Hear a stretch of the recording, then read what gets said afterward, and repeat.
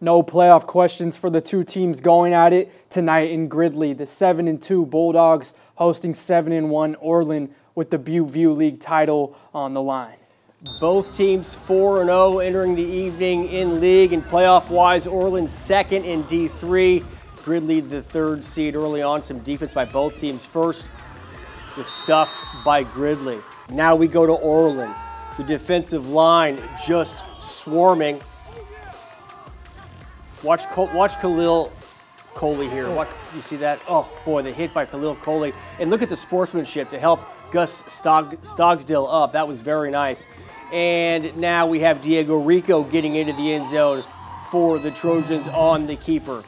Second quarter, Rico getting it down on the other side of the ball as well. The interception by Rico.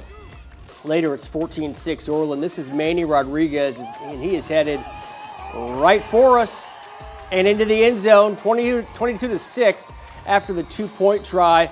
Orland wins the Butte-View League again. 35-14 is the final. Gridley played tough. They're going to the playoffs. Manny Rodriguez and Diego Rico, as you see there, with fantastic games. The defending champs just continue to look like the defending champs. And here we go. Early in the first, Bobcats going to the far side. Bobcats in paradise, yeah. Bobcats in paradise here, one-on-one play. Good defense and good eyes on the cornerback, Devin Williams on that play.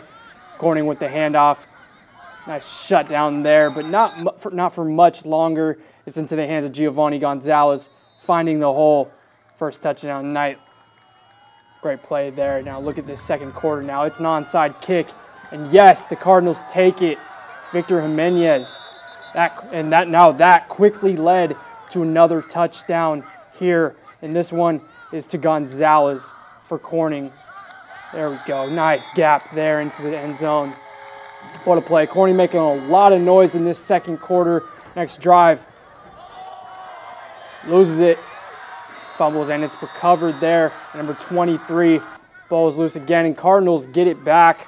They keep going. They're on a roll here. This is all in the second corner that you're seeing right here. Man. Number 2 in for the end zone. That's big. Now, there's 35 unanswered points all in the second quarter.